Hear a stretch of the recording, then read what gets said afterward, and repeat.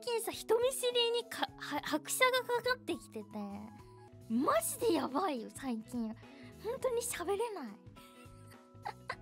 なんか一昨日かな、なんか一昨日もスタジオに来たんですけど、みんなとねちょっとちらほら、全員じゃないよ、全員じゃないけど、ちらほらね会ったメンバーとかもいたんだけど、なんか久しぶりすぎてちょっと挙動ってたよね。あ、久しぶり元気おいみたいななんか変なテンションみたいなね。なんかね、あとね、休んでる間はマネちゃんが多分変わります。うん、そう、マネちゃんも新しくなって、なんかそのなんかね、いろいろ話し合いとかもあって新しい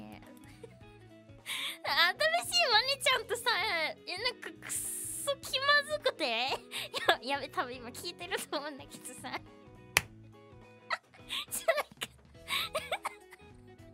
なんかね、待合室みたいなとこで待っててさ、めっちゃマネちゃん話しかけてくれてたのなんか言うさ、そうなんですねみたいな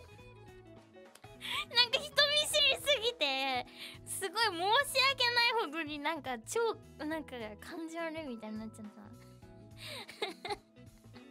た頭姉ちゃんもね、新しくなるんで、これから頑張って仲良くなりたいと思います仲良くなれるかな、わかんないけど、いや、めちゃくちゃ人見知りないよね。いや、なんかさ、なんだろう、別に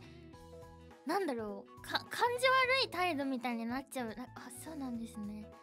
みたいなへへみたいななんかなっちゃうからさ、全然そんな気持ちはそんなんじゃないんだよ。全然ほんと心の中でそうですよねみたいな行きたいんだけど、なんか多分めちゃくちゃマネちゃん気使ってね、なんか話しかけてくれて、なんだろう、話を盛り上げようとしてくれてるのにもかかわらずへへしか言えないって